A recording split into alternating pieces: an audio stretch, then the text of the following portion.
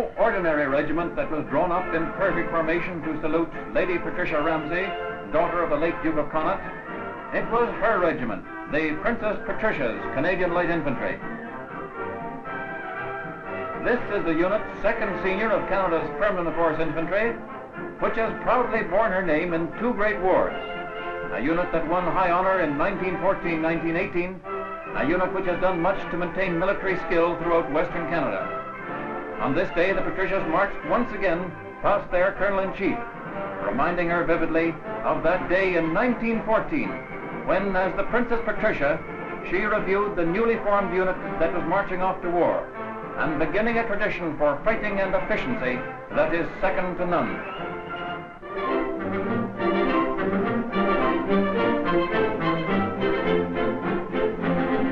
The business of getting a message back safely is sometimes a bit of a problem.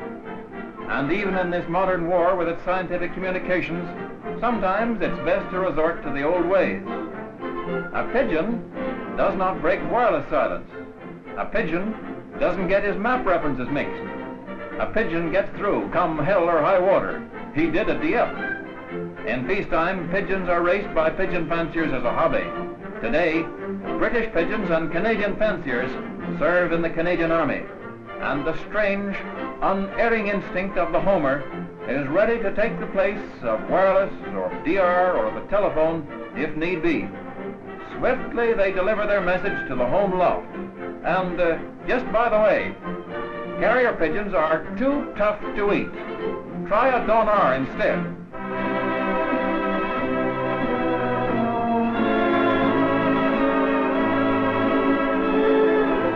Royalty came to a Canadian General Hospital when Her Royal Highness, the Princess Royal, sister of His Majesty the King, paid it a short visit. Wearing the uniform of the ATS, she chatted with the patients, some of them veterans of Dieppe, and from the staff learned about the workings of a great military hospital.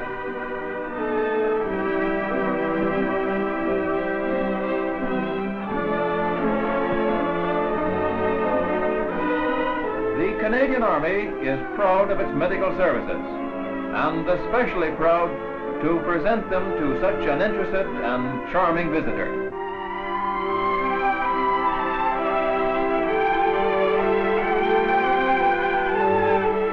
Canadian soldiers never die, even when umpires officially kill them on exercises. They just fade away to a farm and help the land army with threshing and baling. Here, when the rest of the army was sweating over Spartan, casualties were coming to life to add to the Canadian Army's good reputation for lending a practiced hand on the farm. We have been able to help with the harvest over here. We've been officially commended for it. And what with one thing and another, we like it.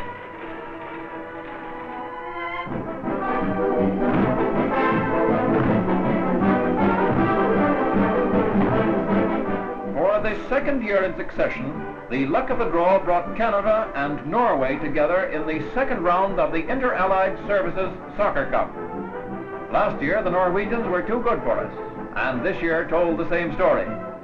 On the much-blitzed West Ham football grounds, the CRU team representing the Canadian Army fought gamely, but it was no match for the tricky Northerners.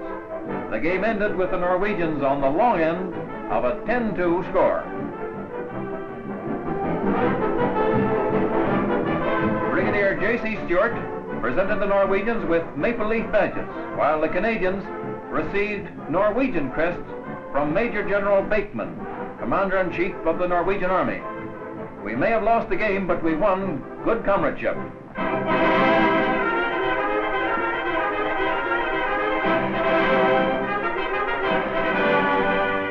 The British people have been good hosts to the Canadian Army for 3 war-torn years.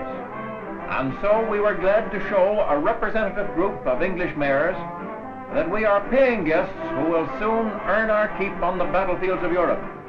During a 2-day tour, the visitors saw the Canadians in all forms of training. Perhaps the highlight of the tour was the visit to the Blitz section of an armored car regiment, where the mayors met a CO who, at 25, is the youngest lieutenant colonel in the Canadian Army.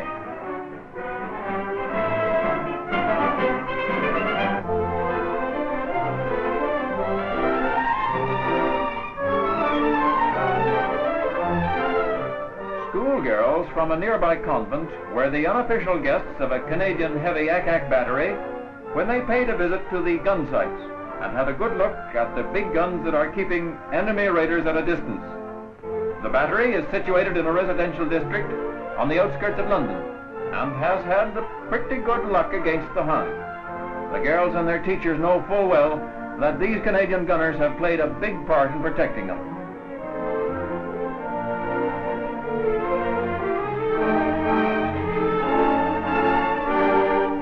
It was a big day for the little girls and a big day for the gunners, for they got a real kick out of showing their young guest just what makes the Nazis nervous.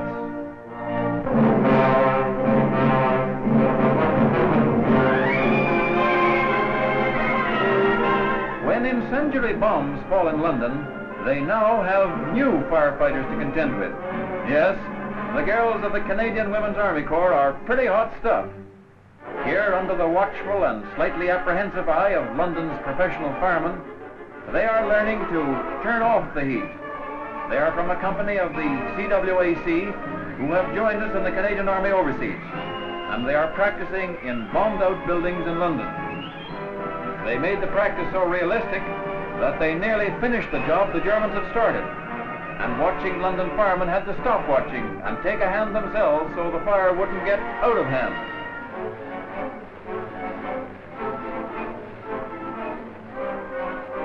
Although the quacks cannot join the rest of the Canadian Army in the field of operations, they are already doing a first-class job behind the lines.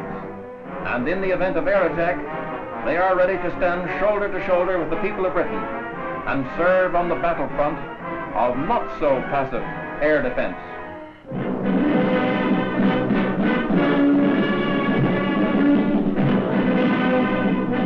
A crowd of some 15,000 people gathered by the cockpit in Hyde Park to see and hear the Canadian Army's masked bands inaugurate this year's big war savings campaign, Wings for Victory Week.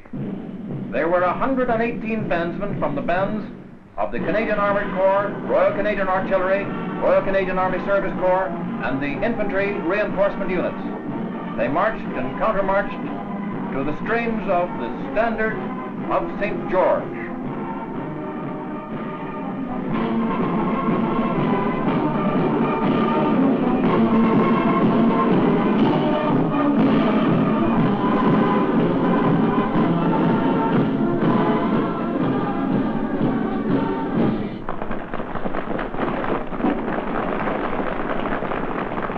Then came the masked pipe bands to amaze the ears and loosen the pockets of the Sassenachs with their weird wailings. It was a proud sight as the kilts swung by, kilts showing the tartan of a dozen proud units, the Seaforths, the 48th, the Camerons of Ottawa, the Toronto Scottish, the Black Watch, the Glengarrians, the Queen's Own Cameron, the Canadian Scottish, the Highland Light Infantry, the North Nova Scotians, the Essex Scottish, the Cape Bretons, the Calgarys, tartans which symbolize the close bond between Canada and the ancient Highlands.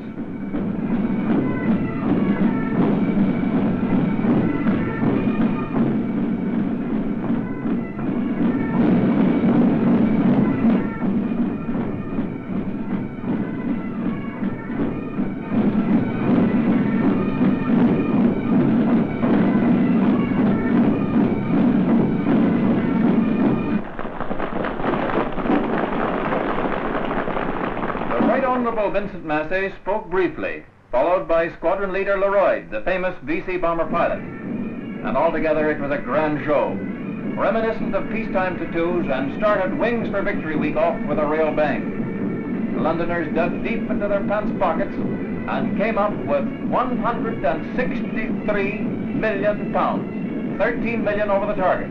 And money is a vital weapon of war. Money to speed the bombers and the fighters and the ships and the tanks and the guns that soon will blast the Hun from the face of the earth.